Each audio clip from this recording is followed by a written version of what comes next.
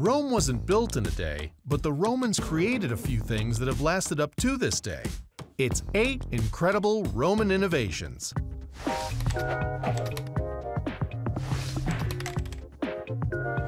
If you lived in ancient Rome and wanted to look up the box score from the big gladiator match, or were looking for a review of Virgil's latest poem, you weren't quite in luck.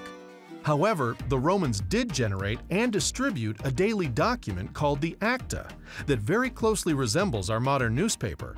The term Acta Diurna translates to daily acts or gazette.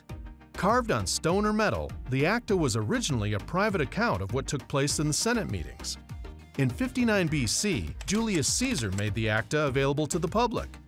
They were posted in common areas and began to feature content that was more relevant to the average citizen, like social, political, and criminal events. The Acta were able to be distributed across the whole empire, and just like in modern journalism, Cicero once critiqued that the Acta had too much tittle-tattle and not enough hard facts. Although there is evidence that other ancient civilizations used it, the Romans are cemented in history as the kings of concrete. Or should we say emperors? One of the Roman Empire's lasting legacies is the many structures that stand today: the Colosseum, the Pantheon, the Forum, the aqueducts, and many more. They are all made of and remain intact thanks to concrete.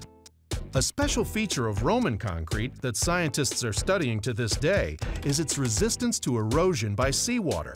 While modern concrete begins to erode after about 50 years when underwater, the Roman concrete has survived for centuries. This is due to the combination of slaked lime and volcanic ash that creates a chemical reaction, causing the concrete to dry quickly and actually thrive under seawater. It was quite literally the foundation of the empire. The Romans didn't invent roads per se.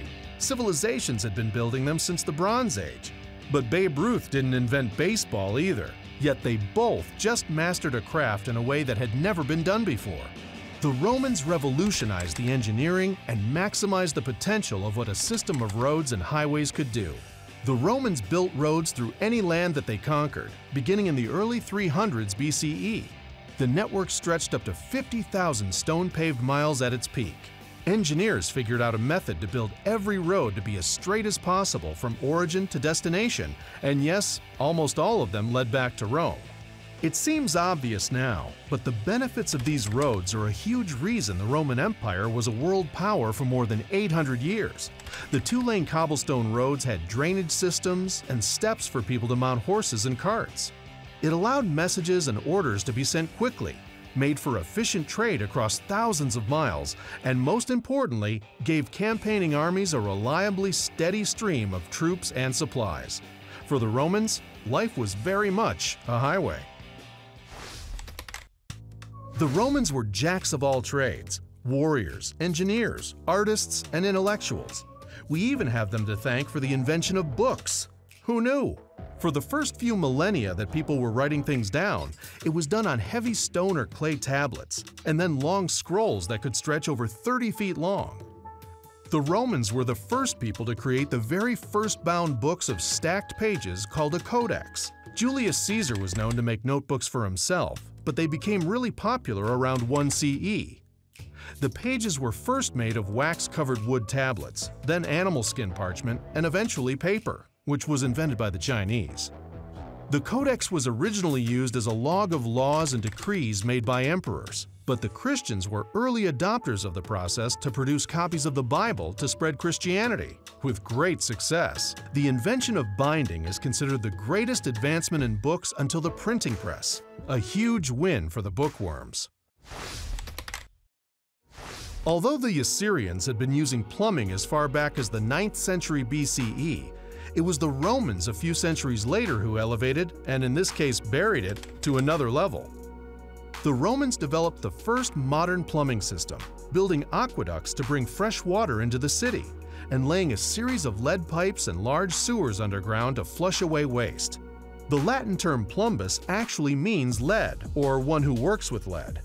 The aqueducts, many of which stand today, supplied public wells, baths, and many homes throughout the city. After the fall of Rome, many of the countries that emerged were disinterested in maintaining the Roman standard for sanitation and cleanliness, and allowed the plumbing to fall into disrepair, making the population more vulnerable to outbreaks of disease. The Romans have a history of improving upon existing ideas. However, the concept of welfare stems entirely from the brains of forward-thinking Roman leaders. In 122 BCE, Tribune Gaius Gracchus instituted Lex Frumentaria, a law ordering the government to provide citizens with cheaply priced grain. However, it was 2 centuries later in 98 CE under Emperor Trajan that the first true welfare system took form. It was called alimenta, and it distributed funds to the poor and provided food for poor children throughout Italy. Proponents of Trajan's system point out that this period was a prosperous time. Citizens were treated with fairness, and the empire reached its greatest expanse.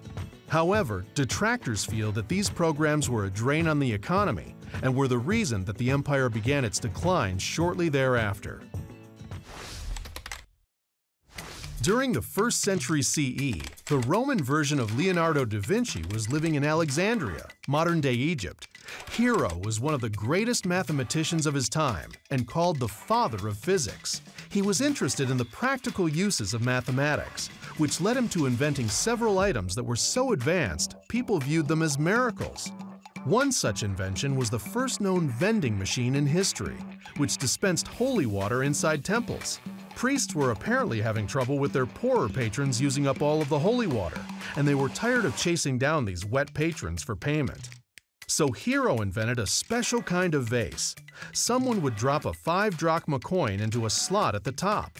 The coin landed on a tray, its weight slowly opening another slot that released the holy water. When the coin slipped off the tray, the water slot would close. The device not only gave temples an automated way to collect money, it became an attraction for the temple. Everyone wanted to see this miracle with their own eyes. To put this accomplishment in perspective, the first vending machine in the US wasn't built until 1888.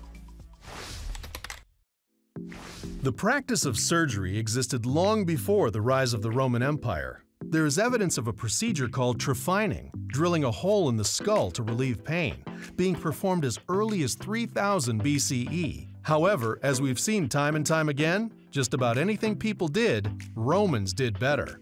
Archaeologists have discovered many surgical tools that the Romans developed as early as 79 CE that closely resemble their modern contemporaries, including scalpels, bone forceps, vaginal speculums, bone hooks, saws and levers, catheters, and more. Most of these tools and procedures were born on the battlefield, and being able to successfully treat previously deadly injuries gave the Romans another huge advantage over their adversaries. These tools helped the Romans master other surgical advancements like C-sections and even plastic surgery. It seems great until you remember that general anesthesia wasn't available for another 1800 years. So, we've essentially learned that the minds of the Romans were like the bacon of the ancient world. Add them to anything and they enhanced it. And they're also amazing on their own. At this point, we wouldn't be surprised if the Romans invented brunch.